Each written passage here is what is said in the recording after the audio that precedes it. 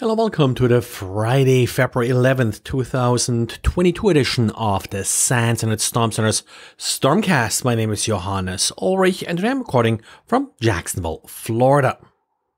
Today we got an emergency patch from Apple. This patch fixes a single vulnerability in WebKit and affects macOS Mirai, iPadOS, iOS, and then we also have a standalone update for Safari that is for macOS Big Sur and Catalina, so for the last two versions of macOS. The individual flaw being patched here is CVE 2022-22620. Like I said, it's a WebKit vulnerability that can lead to arbitrary code execution. So typically this would be exploited via a malicious website that's viewed in Safari. But WebKit can also be used in other components within these operating systems that display HTML content. What made this patch so urgent is that it was already being exploited in the wild, and not sure if you're following some of the discussions around NSO Group and similar companies that have used some of these unpublished vulnerabilities in the past. I believe part of the cleanup around all of this triggered this recent sort of increase in these kind of vulnerabilities and related patches. I believe this is the third one now that we had within a couple months. And then in more sort of run-of-the-mill exploits, we did see an increase in our honeypots for hits that looked for a Zyxel network accessible storage vulnerability. The reason I kind of point this one out is not because it's really super recent. It's about a year old, this vulnerability.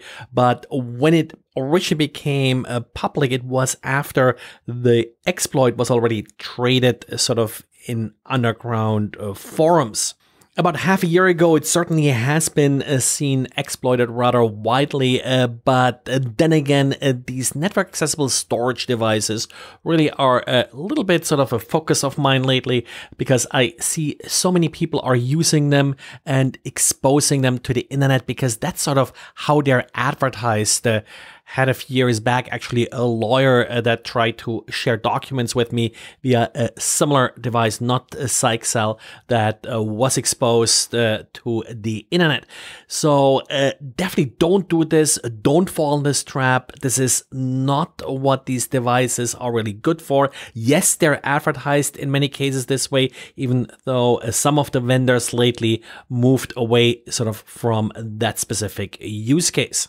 Patching them can also be a little bit tricky in terms of keeping up with patches available. I would recommend, once a month, like when you're checking your router firmware, also make sure that your network accessible storage device is up to date.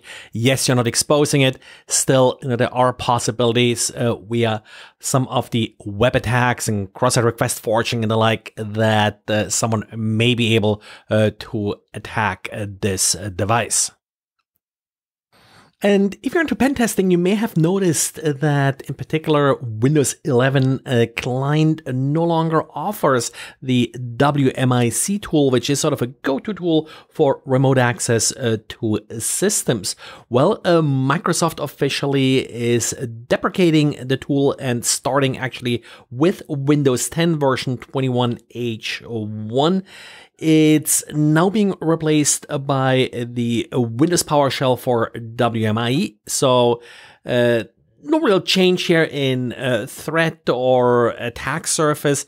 The feature is still there, just the WMIC tool is gone. So time to learn a new tool set.